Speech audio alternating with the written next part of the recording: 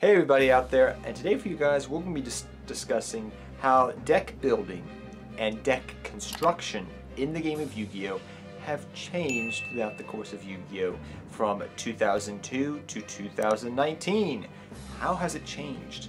How has it evolved? Things of this nature we're going to be discussing in today's video. Now me, I've played competitively in the game of Yu-Gi-Oh! Pretty much since 2003. Believe it or not, went to regionals, went to locals, went to big events throughout the course of Yu-Gi-Oh!'s history. And I've always had my hand in the cookie jar, so to speak, in competitive Yu-Gi-Oh! So I definitely can explain to you guys and discuss this in detail of how it's evolved from my point of view. Now your point of view may be different, and that's perfectly fine, but I want to discuss this with you. So keep in mind that if you've played through different eras in the game of Yu-Gi-Oh! You may have seen a difference, but you may not know the extent of how this has happened. So let's start at the beginning now.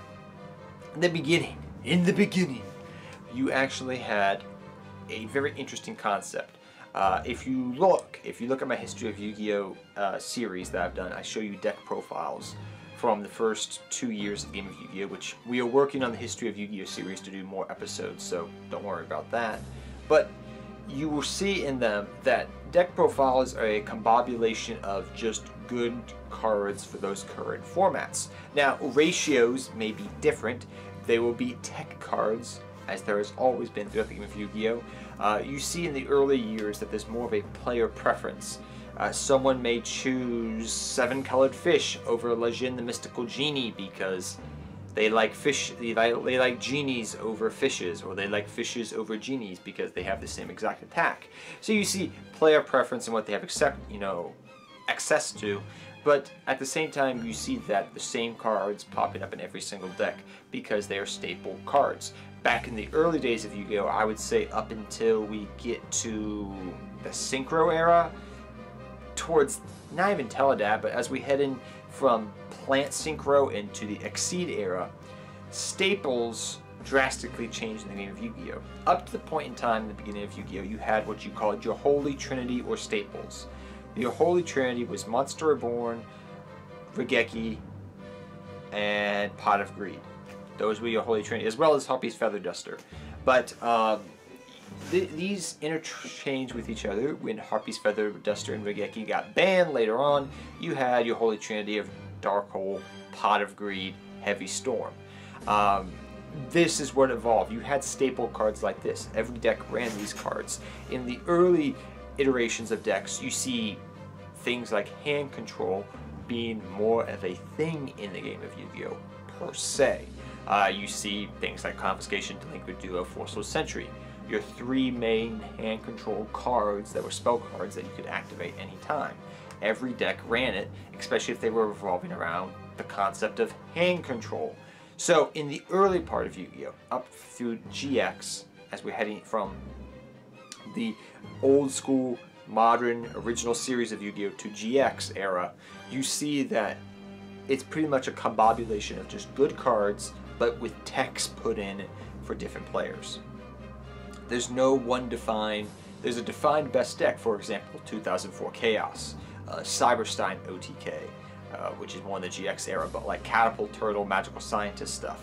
You see best decks, good decks, but there's no one defined build to some degree. There's always choices of cards, a little bit different variations. I've never seen back in those days as two decks being the exact same, actually, even if they're similar builds. As we head into the GX era, and at the end, as we get into the middle part of original Yu-Gi-Oh!, you start to see the change, though, where you see more of archetypes starting to evolve. As you guys know, the first couple archetypes, you have Toons, Amazons, GKs, and some other decks out there. But at the time, still, it's mainly types that you have. Zombie type, Spellcaster type, Dragon type. You just have typings like this. Light and Dark type for BLS support and Chaos Sorcerer and Emperor Dragon. So you saw typings and attributes being the main thing. Not so much archetypes, even though those were starting to become more of a thing. By the time that you get to the end of the GX era, this is a thing. Archetypes are now officially a thing. You have defined archetypes. You have Crystal Beast. You have gadgets, like ancient gears, heroes, more of a thing. If you look at all the original series players in the game of Yu-Gi-Oh! Did any one of them really have a defined archetype? Think about that for a second. Did they? Yeah, Yugi played Dark Magician, he played this and that, he played the King's Queen's Knight, yeah, he played this, gadgets, yeah. It's a combobulation of cards in their deck. By the time you get to the GX era, you start to see more defined archetypes. Jaden plays heroes. Crowler plays, Ancient Gears. Jesse plays Crystal Beast. You start to see that this is becoming more of a thing. Some people, not for every character in GX, but you start to see the same thing happening in real life Yu-Gi-Oh! Archetypes are starting to take over more. And by the time we get to 5Ds, archetypes are a thing. And they are becoming a staple mainstay in the game of Yu-Gi-Oh! At this point in time, I would say, as we head into the 5Ds era, archetypes become meta. Up until that point in time, you had the Monarchs that were doing good. You saw bits and pieces of archetypes doing decent here or there, like GKs, 6 Sams from GX. They won, they topped events, they were good. But they weren't, you still had random, these rogue decks that were put together from different elements of things, different cards. They weren't an archetype based. By the time the 5Ds era ends, you see archetypes are now defined into the game of Yu-Gi-Oh! They are strictly a thing in game of Yu-Gi-Oh! That is actually becoming more of a thing. This could start with X-Sabers, Infernity. The list goes on and on here, but you get my idea what I'm trying to say. But you still see your combobulation of good deck. Things like Plant Synchro, for example. Dino Rabbit, as we head into the Zexal era. There's more of a thing that you start to see these archetype decks be a thing. Legendary 6 Samurai is another good example there. GKs, with their new support that they got in the 5Ds era, Descendant, and also Recruiter and Star Strike Blast. So you start to see these archetypes. They are topping more relatively, but you still see the good combobulation deck that the players in the community have created, so to speak. By the time Zexal hits, archetypes are now full-fledged. Archetypes in the Zexal era are what I did. Archetypes got their full-fledged and became a full thing where if you're not playing an archetype, you're not playing a good deck by the end of the Zexal era. At the beginning, you still saw these random decks doing good. Good examples are, you see Hat and Hat Pendulum format. You see also Dino Rabbit. You see Plant Synchro here and there in the early parts of Zexal. So for the most part, throughout this Zexal era, you see the dying of a deck that the community puts together, things like Hat, Plant, Dino Rabbit, to the evolution of archetypes being more of a thing. There's a bunch I could list off here.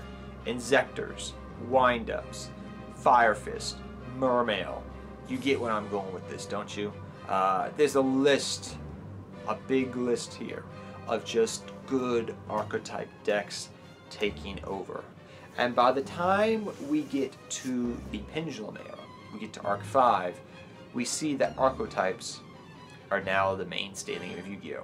Throughout the Pendulum era, there was very few decks that topped that were not archetypes.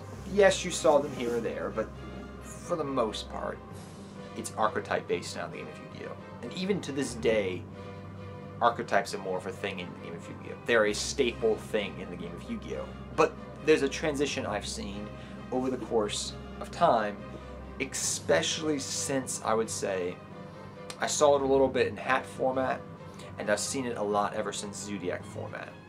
And what are you speaking of as you wrap up this video here, Seto, or Modern Day Duelist? What are you speaking of about this new trend you see? It's a pretty simple trend, but I've followed trends in the game of Yu-Gi-Oh! For a long time, and that trend is taking decks that are a combobulation of good decks, so a good engine.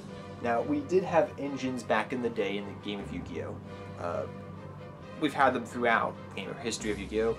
Ever since we had the Light and Dark engine, because we ran Light and Darks in our deck. so we can summon BLS and whatnot. But you see these engines being thrown in just about everything now, more so than ever.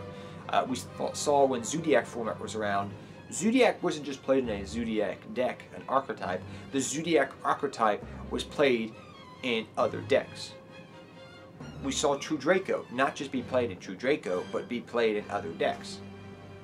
We've seen Dangers not just be played in Dangers, a Danger deck that's just Dangers on its own, but how many different variations of Dangers have you seen over the course of the last year almost?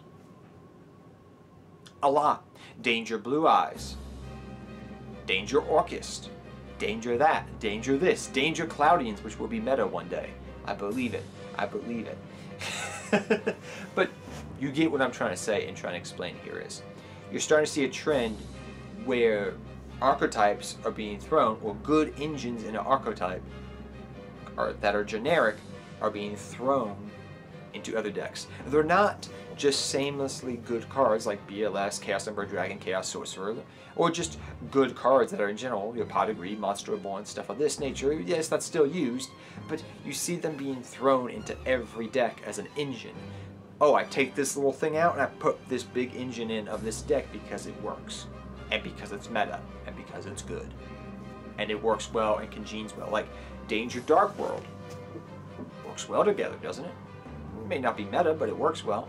So you see this, what I'm trying to say here. They take an engine out, an engine core, and they slap it onto another deck. And it works. But that's what the new trend, it seems like. Just taking a deck core out and just slapping it in something else. Is that innovation? Yeah, it is. Technically, by definition, it's innovation, but it doesn't feel as innovative as it used to be in the game of Yu-Gi-Oh! To some degree, but it's still there. Innovation is still in the game of Yu-Gi-Oh! I will not deny that it's dead, but it seems just like taking one good idea, an engine, and just slapping it into everything, like I've seen with Dangers and Zodiac and other things over the course of the last 2.5 years. But tell me, do you notice this trend as well, just taking engines and just slapping them in multiple decks out there as being the new trend in the game of Yu-Gi-Oh? Taking archetypal engines and slapping them into other decks. Tell me if you've noticed this trend as well. I hope you enjoyed this video and walk down memory lane, but I just want to talk about the evolution of deck building and deck construction a little bit in this video. I hope you took something away from it, and until next time, take care, have fun dueling, good luck dueling, and I'll see you guys next time. Take care, everybody. Wanna know what? I'm about to blow up. Caffeine in my cup, not lean in the blood. On the scene like a flood, and I've been through the mud. No, I can't get enough, like a challenge, make it tough. No, it's not a bluff, cause I live for this stuff. And I take off the gloves just to break on my knucks. When I'm down on my luck, pick myself back up. Heavy hitter, and you know I'm not a quitter. No beginner, gonna be a steady winner.